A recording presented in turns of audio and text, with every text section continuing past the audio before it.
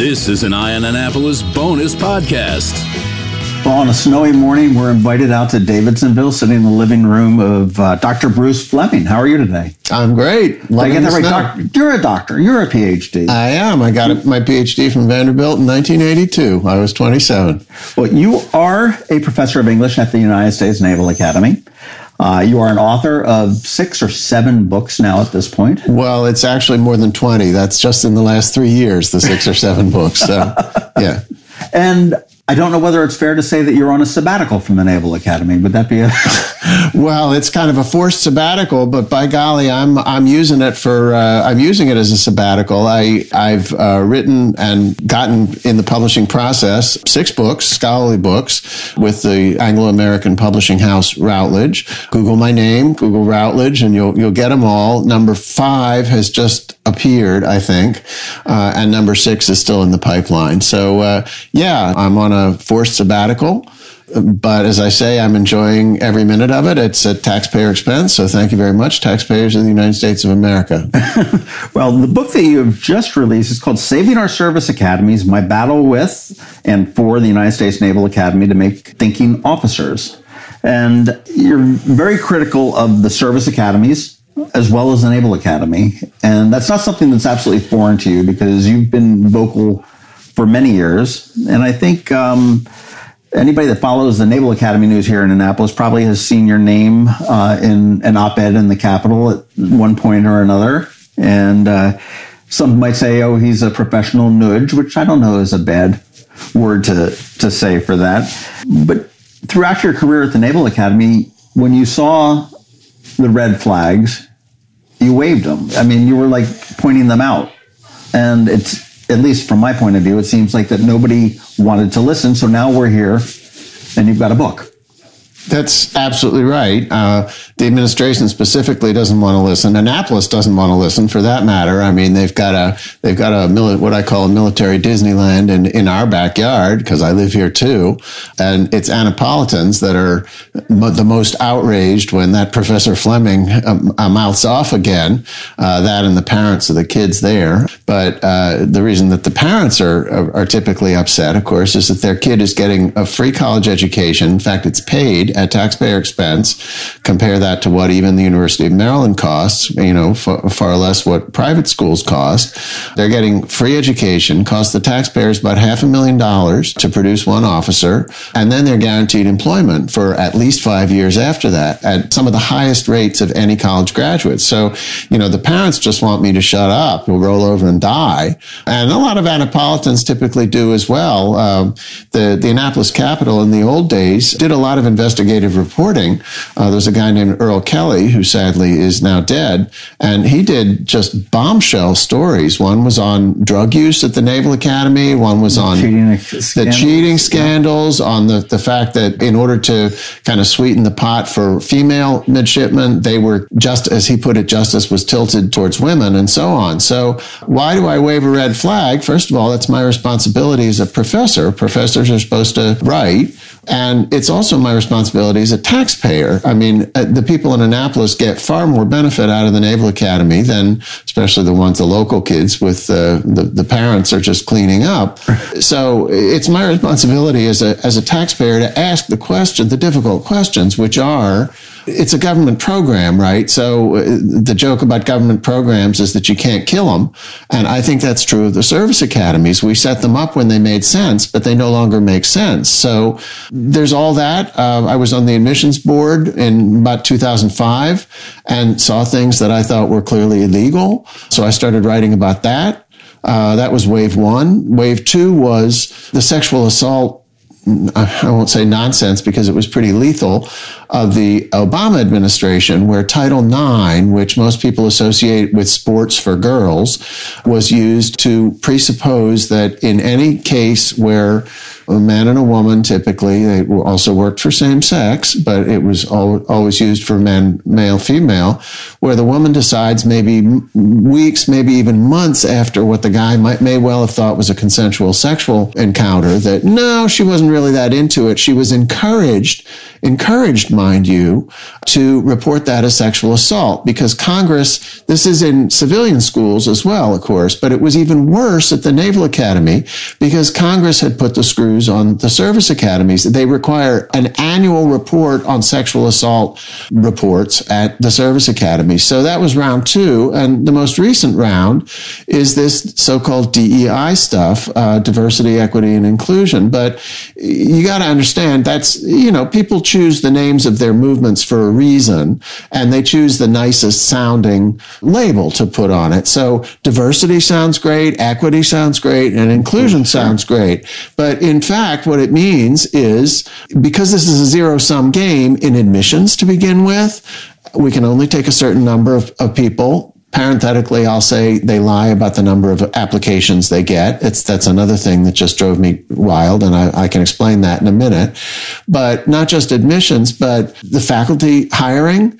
And now the pressure is on to get faculty members who are something other than, the boring straight white males of the past, which is great, except that it means that our curriculum and our faculty are now being tilted in a specific direction, specifically for that direction. So the military is easy to control because it's controlled by much easier than even civilian colleges, because it can be controlled by the military brass with the UCMJ, the Uniform Code of Military Justice. So we've had all these waves of what we used to call political correctness and what's now typically called woke ideology. I'm not crazy about the term. I don't think that the people who use it know what it is, but it's all these get groups in that have not been represented. All these things have been imposed with a much greater force. I mean, the students, to be clear, midshipmen and of course at West Point, cadets, and basically what I'm saying of Annapolis is also true of all the other service academies, West Point in particular. I would invite listeners to check out a book by a colleague of mine at West Point. His name is Tim Bakken, Bakken, and he wrote a book maybe 2 years ago called The Cost of Loyalty. And it's all about the dishonesty. And I think the subtitle is something like Dishonesty, Hubris, and something at West Point. He quotes me a lot, so it's kind of flattering. But anyway, I'm not the only person ringing the bells here. So they're not what people think they are, is the bottom line. Let me just get kind of basic, and interrupt me at any point. But the basic facts about the service academies are that once upon a time, they produced pretty close to 100% of new officers, not 100%, because we've had some form of ROTC, Reserve Officer Training Corps, since forever. But it got a huge shot in the arm after the Second World War, and then another shot in the arm in the 60s. So the result is that, just to stick with Annapolis, but West Point is the same, Annapolis produces fewer than 1 in 5 new Navy and Marine Corps officers, because, of course, a lot of people don't know that the Marine Corps is a subset of the Department of the Navy. So we also, about a quarter of our kids go into the Marine Corps. So 1 in 5. So where did the other, actually it's even less than that. It's about 18% now. So where did the other 82% come from? The answer is that they come from this beefed up ROTC stuff. And basically any college you've heard of, except for small liberal arts colleges, has ROTC. University of Maryland has ROTC. Hopkins has ROTC. Both my sons go to out-of-state private schools that have ROTC. Any land-grant educational institution, any land-grant university will have ROTC, and a lot of the private ones as well. All the three, everybody saw the interrogation of the presidents of the University of Pennsylvania, MIT, and Harvard. All those schools have got ROTC. Harvard, I think, has to send them to MIT, but they all have the option.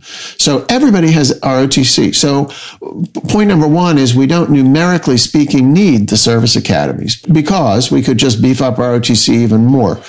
Here's the bottom line. There is absolutely no evidence that the products that come from the service academies are any better or stay in any longer than the ones who come from ROTC. And I would argue, based on my 36 years there, that they're in some sense worse, because I've never seen a graduating firstie, we call them, who's as enthusiastic about military service as he or she was when that person came in as a plebe. It's just 4 years of grinding down. The courses they take are identical to the courses that they would take at a civilian school. There are a couple of kind of military specific things. They all have to take naval history, but okay, great. But what about the other 82% of the ROTC people, and OCS is the other one, Officer Candidate School?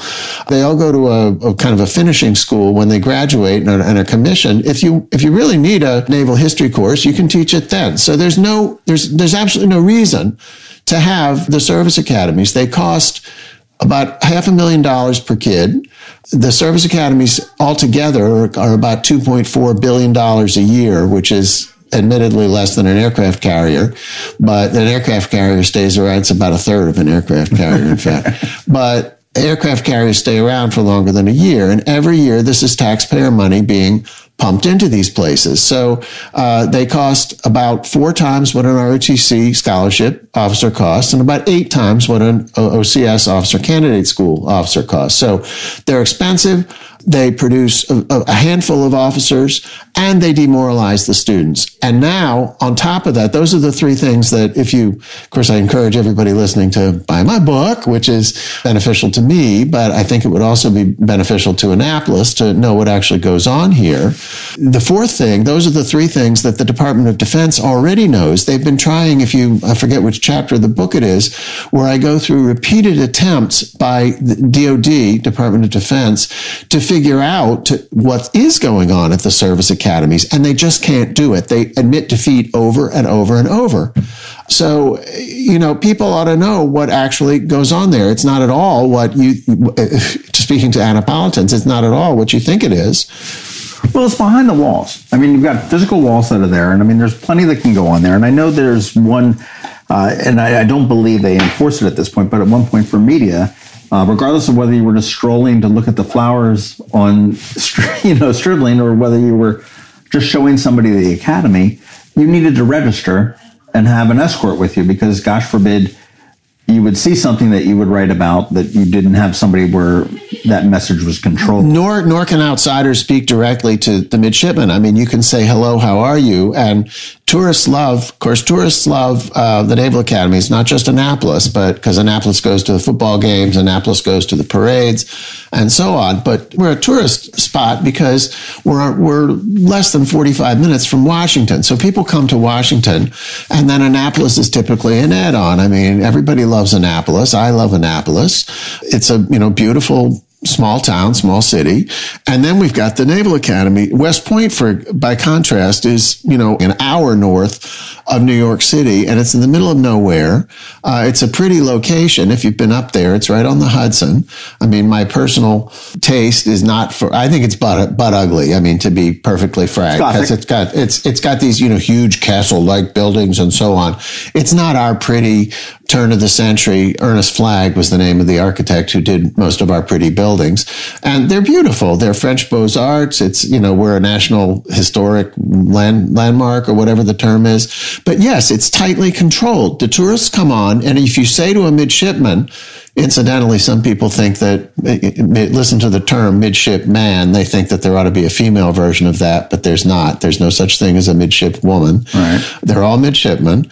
And I'll also explain, for maybe listeners don't know where that term comes from. At West Point and Air Force, they're called cadets. Air Force split off from the Army after World War II, and Air Force Academies comes from the 1950s. So they're all cadets. They're called midshipmen because the Naval Academy was founded in 1845, when it became clear that the system that produced young officers was no longer adequate. And that system was, of course, these were sailing ships. You've all seen the pictures or been on them maybe. And the young boys, they were all male, 13, 14, would go on as midshipmen. And what they were called midshipmen because they were the ones that shimmied up the rigging amidships. So we've retained that terminology. So if you go on as a tourist and start talking to a midshipman, how you doing? Doing well, sir. Doing well, ma'am. Everybody loves the sir and the ma'am stuff. Feels like a throwback to an earlier era, but then you can't ask them anything more. It's your point that they're instructed to, if you try to get into a real conversation, well, hey, how do you like it here? They're instructed to refer you to the public affairs officer. So we have extremely tight grasp on anything leaking out. And then there's Fleming. And Fleming is writing these things that people get outraged because I want to say, hey, I'm trying to protect your money. This is a government program. I mean, don't you want to know what actually goes on? No, they don't, because it shatters their illusions. I mean, it's a nice illusion. It's a beautiful place, and I'm the only one doing it.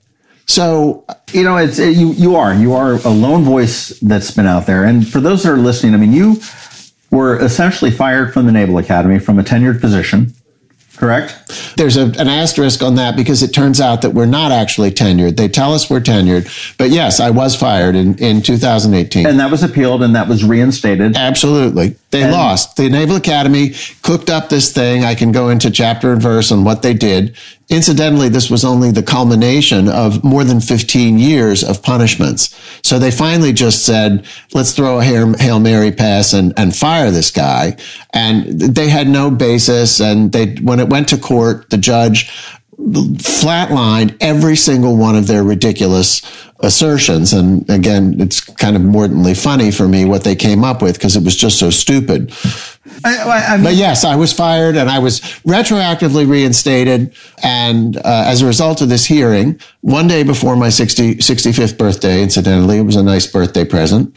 But the reason that I'm on eternal sabbatical is that the dean, who now, thank goodness, is gone, he was my mortal enemy, and he decided he was going to take down Bruce Fleming.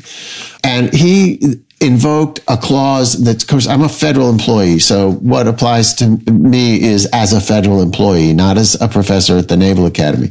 So there is a clause in all this federal stuff. This was a federal court, a federal judge, blah, blah, blah, for federal employees, I mean, that says that okay, fine, they lost, they have to pay me, but they don't have to let me work. That's the asterisk. If the magic word is distraction, if having the person who's just won his case come back to work would be a, quote, distraction, then they don't have to let that person, that's me, come back to work. So he invoked that. I think he just, was so furious that he'd lost. And of course, this is with the full support of, countless superintendents, like the superintendent who just got out, name was Buck, bragged that he said in an open forum, Professor Bruce Fleming was never going to teach at the Naval Academy while he was superintendent. His predecessor, whose name is Carter, who I just read, has become the president of Ohio State University, which makes my eyes go in opposite directions in my head. He bragged also in an open forum that he had fired Bruce Fleming. So, I mean, they have no sense of, we're supposed to be tenured, right? And that's supposed to protect me to tell the truth. But not at the Naval Academy. It turns out we don't actually have academic tenure. All we have is this protection of the federal system, which worked to my advantage. So I honestly didn't think I was undergoing any risk. I mean, okay, they came up with their punishments. It started, there was a superintendent named Rodney Rempt, who was something of a clown case. He wanted the midshipmen to sing at parades. Some of the listeners may remember that. He was into the sailing team, which is fine. Anyway, so I wrote my first article about what I'd seen on the admissions board, and his response was this furious 2-page letter alleging that it wasn't professional for a professor to write an article. So I thought it was ridiculous. And I immediately went to the Washington Post. I went to CNN. There's a CNN segment on it, which is in the back of my book. There are all these things. There's an extensive list of articles if you're interested in following them up and that thing. So I thought that was the end of it. But no, over the next 15 years, they upped the ante. They increased the volume. I got 2 official letters of reprimand for things they didn't like that I said in class. Specifically, I mean, that was laughable. That one was round 2. Round 1 was the affirmative action, which was clearly illegal. The Supreme Court has decided that in saying that an affirmative action is illegal in civilian universities, they've made, maybe listeners are aware, they've made an exception for the service academies. So the service academies can continue to let in based on race. And let me just put on the table that I came to Annapolis as I say, in 1987, after teaching I got my PhD in 1982. So I was a Fulbright scholar in West Germany. In West Berlin, actually. I speak German and French and 3 other languages. followed by teaching for 2 years in West Germany, followed by 2 years teaching at the National University of Rwanda in Central Africa. And of course, in Rwanda, everybody's black. The president's black, the prisoners are black, the Supreme Court justices are black, shopkeepers are black.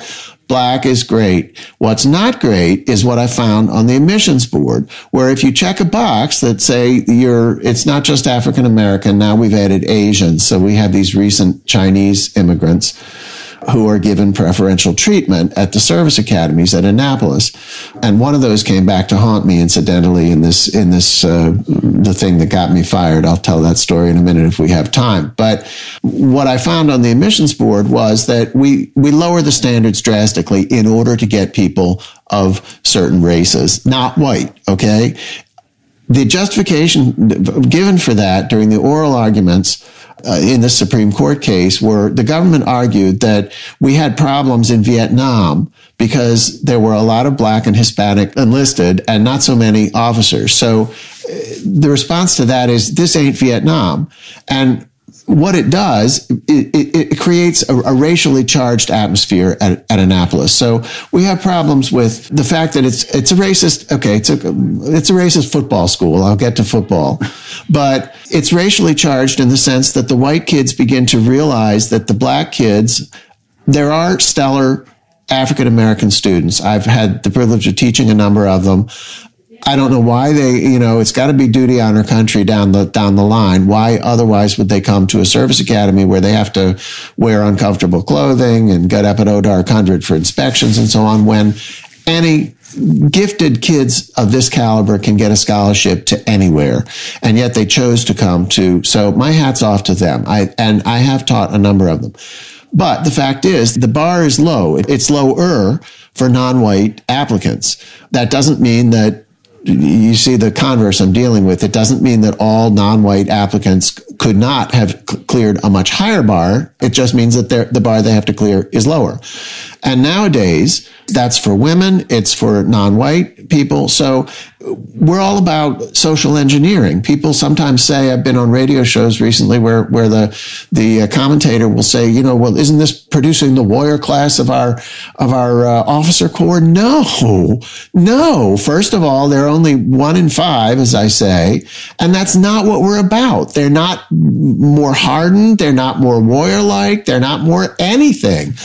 What they are is I say they're the vanity projects of the military brass. Well, you talk about the 1 in 5 and the 20% that are coming out of it's actually 18, but 18 out of the service academies. Do you know how many continue on in a career in the military? I mean, I've got to think that the intent of the Naval Academy or any of the service academies when they were first established was not just to get people in and educate them in 5 and done. I don't think that's the minimum requirement. Do you know what the statistic is for folks that come through the academies that make a career out of that as opposed to the 5 and done? Yes, I've been after this one for a number of years, and I don't have a bottom line, but I have a pretty good idea. The answer, because they don't like to publish these, and the reason they don't like to publish these is that it's actually in our mission statement. It says to develop midshipmen morally, mentally, and physically, to all three, and to prepare them for a career of service in blah, blah, blah, in the Navy or Marine Corps, a career. But the answer to your question is that about half of them leave. They call it 5 and dive. About half of the class leaves after 5 years.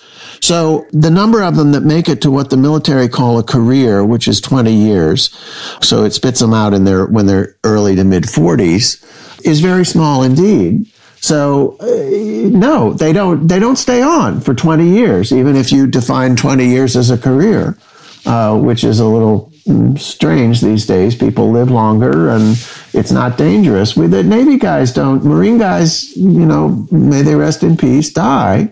Navy guys and gals don't die. There were, in Iraq and Afghanistan, we lost something like 7,000 service members, of which 224 were Navy. Navy is basically in its ships. I'm not talking about the SEALs here. I mean, those guys, Sure. My hat's off to those. And we just lost a guy. It's in the newspapers. I mean, that just makes my heart shrivel because I teach these guys. and they're the highest performers. So no, they don't stay in it. That's my earlier point. There's nothing to justify the cost or the annoyance to the kids. They don't stay in. They get out when their commitment is up. They don't stay in longer, and they're not better. What's your solution? I mean, you've seen this, and I will say that, I mean, I've seen the documentation of some of your classroom antics, for lack of a better word. And I mean, there's been accusations that have been falsely about, when you put your hand on somebody's shoulder, and there was. I'll be happy to address those. Those were the. It's not. No, I'd like to address those. Those were the cooked up accusations. They found a kid. I had him as a plebe, and he was all, Professor Fleming this, then Professor, he sent me an email saying how he wanted to have me second semester. And then he went home and talked to mom and dad, and mom and dad didn't like what Professor Fleming was explaining in the classroom. Among them, what we used to call sex change operation was gender reassignment surgery, gender affirmation surgery, we even hear. So the question is, well, what's an English professor doing explaining a sex change operation? And the answer is easy. This was the time of President Trump, who was saying, we're not going to pay for transgender. Once again, it's permitted, but then it wasn't. And the students said, one midshipman, not this kid, said, sir, what's a sex change operation? I said, seriously, you don't know? So I explained. I mean, I grew up with someone who years ago had a sex change operation. So it's not a walk in the park. I mean, it's gruesome surgery. So I explained, and this kid, he went home and he explained to his parents what I had talked about in class, before getting back to the short story. I mean, it was related to the short story in some way. I can't even remember what. And the parents were outraged. So he wrote a 16-page rant, making all these crazy allegations. But then in the hearing, this is not the last thing you were talking about, but I'll get there. In the hearing, the judge figured out, and this is all matter of public record, that this kid wanted an A in the class and thought he deserved an A because he'd gotten an A in his high school class back down in Florida. And he was furious that he didn't get an A from Professor Fleming. So this was his revenge tour, all right? And so they cobbled together a bunch of stuff in order to give him some cover. Yeah, there was a kid. I make the students give the presentations because they have to learn how to stand on their own 2 feet and control the room. So that means that they sit typically in a circle. It's not rows in most of our classrooms. They sit in a circle. So midshipmen are kind of sweet. They always go to the same desk. So it's always the same configuration. So there was this one empty desk that nobody ever sat in. So I would have the student give the presentation, and that meant that I had to go sit in the circle. So I would sit in this empty seat, and it was always next to the same guy. And I think the allegation was that twice I patted this guy on the back. And to me, that's perfectly natural. I'm a big, loud, superior male, and he might be scared. Here's the professor sitting next to him. So, it's a reassuring pat. And so they got him into the court, and the judge said, this is the allegation. I mean, the Naval Academy is a stinker. It's just a friggin' stinker that they came up with this. It sounds like Me Too, unwanted touching. So he gets this kid sitting there they all look great. They were in their whites. It was summer. And the judge says to him, Professor Fleming patted you on the back. Did that bother you? And the kid says, no. End of story. And yet the administration went with that as, in other words, they had nothing. They were sucking air on this, but they clearly didn't think I would. And then there was I have to tell you this. I know you want to move on, but then there was the Chinese kid. This is what I'm talking about. There was a Chinese kid I say Chinese because recent immigrant. They're all citizens. So, some of them get their citizenship papers, the day of I-Day. It's that recent. And a lot of them have language problems. That's another story entirely that I won't get into, where they tried to mount an investigation because of something I'm supposed to have said to actually a Korean kid. Limited language ability in English that I was trying to help in EI, and my EI is extra instruction. It's called, where they come in for tutoring. That's another whole story. They mounted this investigation that they finally had to walk away from because they did. But anyway, this Chinese kid sat there in the hearing and alleged that I had purposely mispronounced his last name, and his family honor was in the name back in China. So the judge kind of looked at him and, how do you, of course I didn't purposely I didn't even remember this kid. I mean, he was that colorless.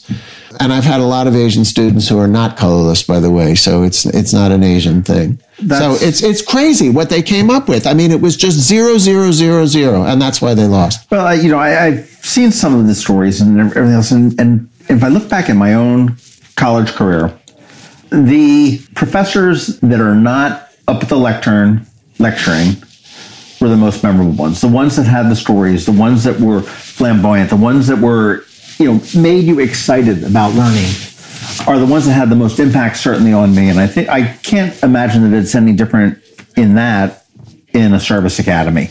As I look at these things, I mean, what you're saying makes a lot of sense in that we're just not graduating or commissioning the leaders that we were back in the 1900s or in the 1800s, because that bar has been lowered so much. What is the solution to this? I mean, we've got a new superintendent. She just came aboard last week. Is there hope for the academies? Okay, I want to answer that question, but let me just snag back to the beginning of what you were talking about. I realized early on that I had to put on a show to keep them awake. I mean, what people don't understand, one of the 5,000 things people don't know about the service academies, or Annapolis in particular, is that they're all sleep deprived. And that's, for the plebes, the joke is that that's on purpose so that they don't ask questions about why they have to do all these crazy things. But they're sleep deprived. And if you leave them alone in a classroom, they will fall asleep. I mean, you can look there. I have, unfortunately, colleagues who are not as proactive as I am, and who are not as loud and who are not as big and who aren't willing to put on a show for the students. And they just sit there and the students just nod off. I mean, it's a common problem at the Naval Academy. Plus, they don't even really want to be in an English class. They don't know why they should be taking English. I can tell you why. It's not just where to put the commas, and it's much more basic than that. It's how to process data. I mean, you can take a poem, and they're supposed to read it 3 times. They prepare it for class. So they come into class and I say, what's going on here? And they'll come up with the craziest stuff. It's just what they want to see. It's not what's actually there. So the exercise is making them actually look at the data. Now, why is that important in battle? It's important in battle because if you're just going with what you want to be true, you're going to lose and you're going to kill your people. So you actually have to pay attention to what's going on. You don't walk in with your presuppositions. So it's a set of directly translatable skills to being officers. That's the subtitle to my book, to make thinking officers. So I need to underline just how important these skills are. They don't even know they're supposed to be in an English class, and they don't know why.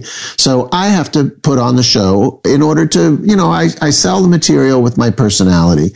They wouldn't take it on board if I just tried to give them the material. It's I joke and I say it's the hardest audience in the world. It's, 18 to 21, worked out, bored, sleep-deprived kids. So my show, I think I can say, was pretty darn good in its day. I mean, I'm famous for doing one-arm push-ups for them.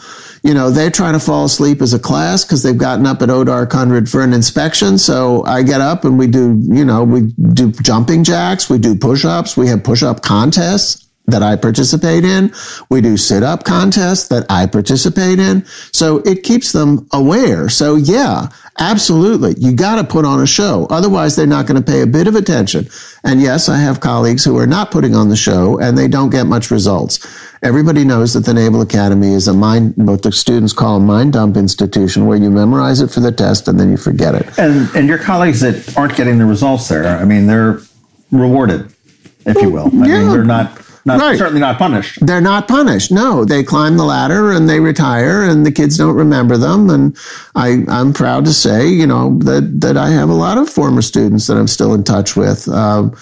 So the class of 1990, for example, produced a bunch of those guys. I taught the honor seminar, and one of those guys is Fred Kacher, who's just stopped being the interim superintendent. So, I'm going to tell you how to fix it, but let me make clear what the skill set is here. You have to, They go on about this is a leadership laboratory. That's total BS. They don't teach leadership. They have a department of leadership. The students joke and call it leaderless. It's multiple guess. You don't teach leadership in a classroom. You model it. And leadership part, please buy my book. I'd like it. I think you might like it, listeners. But there's a whole chapter on what the nature of leadership is. It's about paying attention to your people. It's about showing them respect, all those good things. So all these things are directly, it's not just teaching English. I realized early on that I couldn't just be an English professor like an English professor. I had to be an English professor at the US Naval Academy, and that's what I tried to do. So what are we going to do about it? I can solve about 40% of the problems from one day to the next.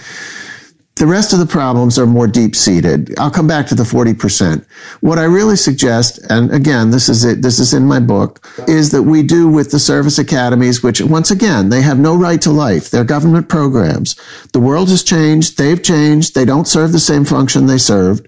So they're all, in Texas terms, they're all hat and no cattle. They're all about show, not better quality, bums the students out, and so on and so forth. So what are we going to do? What I suggest is that we do with the service academies what the British did with their service academy, Sandhurst, which used to have an undergraduate education component. We need to get out of the undergraduate education business. I mean, it's 4 years in a boarding school where they live on top of each other.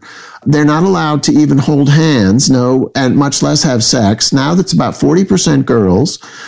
Gays are now tolerated. When I first came in, they were being thrown out. Then we had a kind of an interim period of so-called don't ask, don't tell, which is now over as well. So transgender is okay. So we've got the usual mix, and yet they're not even supposed to be holding hands, much less having sex.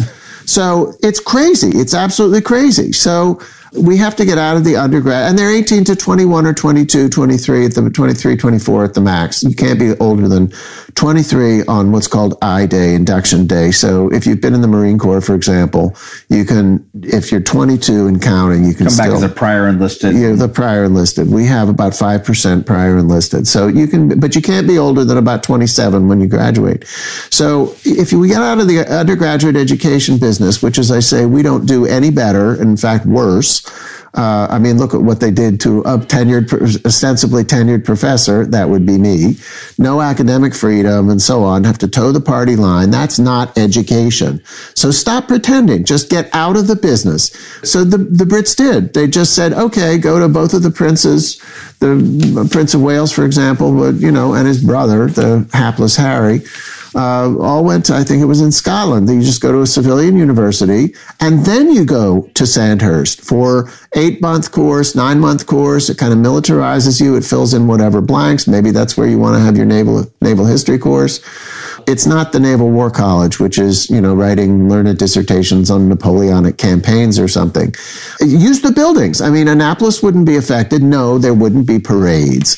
No, there wouldn't be football games. And that's another thing that irks me. We let in kids that are I mean, we do have, once again, there are exceptions to everything. I've taught some really smart football players, but I've also taught a lot of not really smart football players, and they can never take on what I say because I'm always right, and I always, I justify what I say, and I give the sources and so on. So what they take on is the fact that I'm saying it. They don't like it. And the pushback when I say, what are we doing with a recruited football team of, big, usually not that bright guys. Some of them are very sweet. I've had them as students. I love them as human beings. But, if we're supposed to be the best and the brightest, and they're told that multiple times every week, drives me crazy. What are we doing with a recruited football team? Because a Division I recruited football team that's not even doing very well these days. For a while, they did pretty well. But, the Navy doesn't play football. It's not preparing them to be an officer.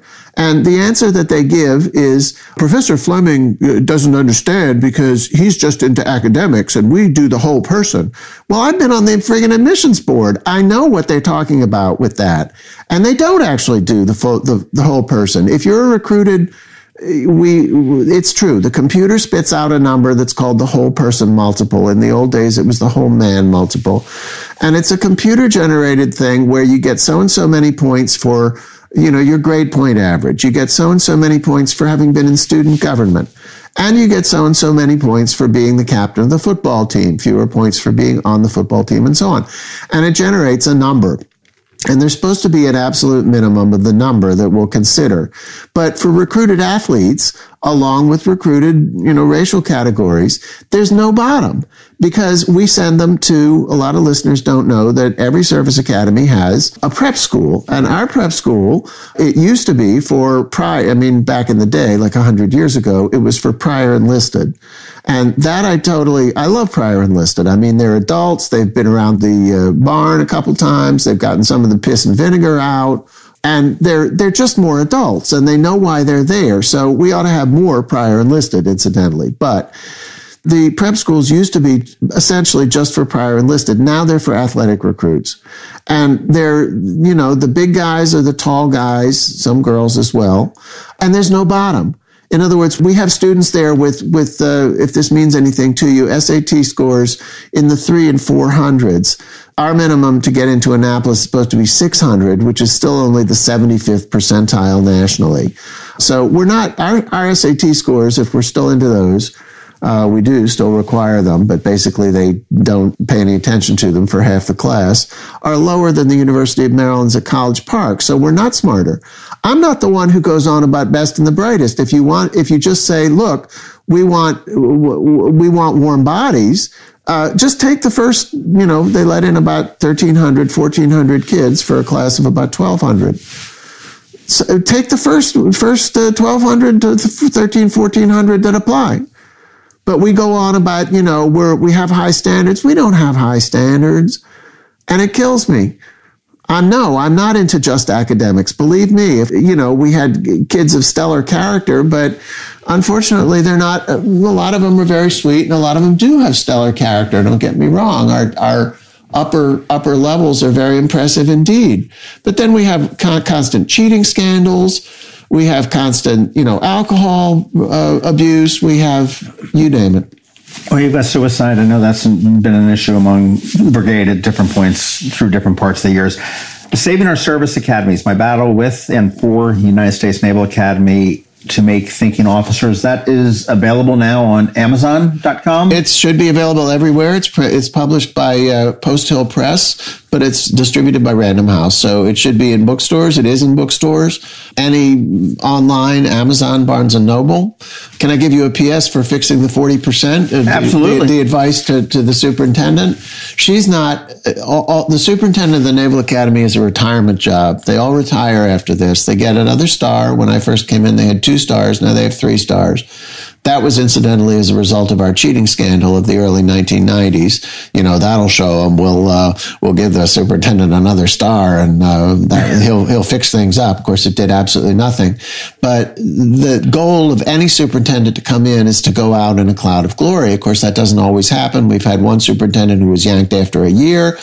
Maybe 2 superintendents ago was involved in the so-called Fat Leonard scandal. We have problems with superintendents, but they do not want to rock the boat. So the superintendent is not going to do squat, except, show up at parades and act nice and, put on parties in Buchanan House, it's called.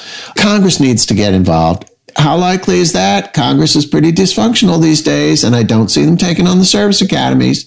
But to answer the question, really what we should do is Sandhurstize them and get out of undergraduate education so that they're not living together for 4 years with no hand-holding, men and women mixed, and being microcontrolled and putting on parades. But my example for how we could fix 40% immediately comes from our neighbors in Canada. I have lectured at their service academy. It's an amalgamated service academy for all services, the Royal Military College, and they do things better. We joke about Canadians are kinder and gentler. They're just less obsessed. There's no wall around it. For example, you can be any age that can hack the physical side of things. The women don't have to, if you look at the women, they've got either they cut their hair off or they stopped doing that. Initially, they cut the hair of all the girls, and the girls said, wait, we want to keep our hair, and besides, female officers in the fleet have to learn to deal with longer hair, which is all true. So now they have buns, they got a tight bun. But the girls at the women in Canada, they got a braid down their back. They look nice, but it's just they can marry.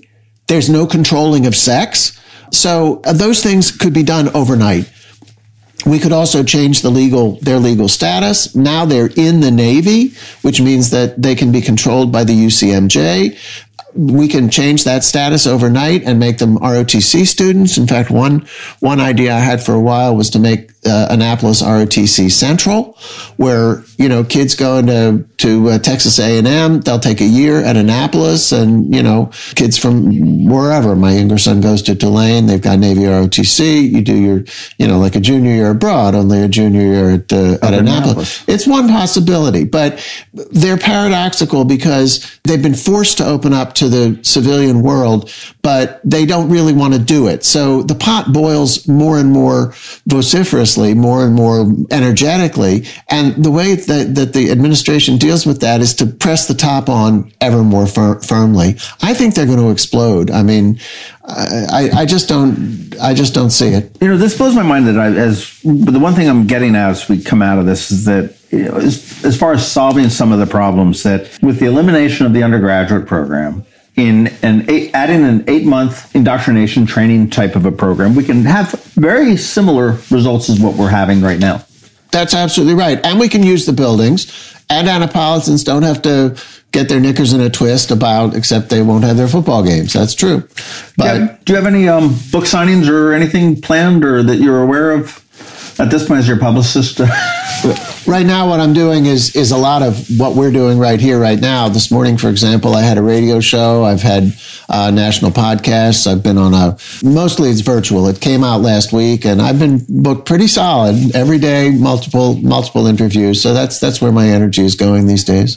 Fantastic. Well, everybody should have an interest in this that is listening, because we are here focused on Anne Arundel County, and whether you're in Glen Burnie or South County, but specifically Annapolis, I mean, the Naval Academy is such a huge part of our lives. Whether it is disrupting traffic for the president that's coming to speak, whether it's the parades, whether it's the midshipmen that are out and about, whether it is the football games, the Naval Academy is intrinsic to Annapolis, and everybody should take an interest in this. You want to go to Amazon or look in your local bookstore at Saving Our Service Academies, My Battle with and for the United States Naval Academy to Make Thinking Officers. Professor Bruce Fleming is the author of his gazillions books, but 7 most recently. And it's a very unique insight into it's a peek behind the wall is what it is. When we go up King George Street or one of those George Streets, you've got that big 12-foot wall, and this is a really good peek behind that wall to really see what's going on, and make your own decision here. Whether are we doing enough to put out good leaders, or do we need saving? Thank you very much. As I say, it's military Disneyland, folks. You don't know what goes on when the gates close, but I'm trying to tell you because you're paying for it. This has been a bonus podcast from Eye on Annapolis. Please visit us at eyeonannapolis.net. Follow us on Facebook at All Annapolis and on Twitter at Eye on Annapolis.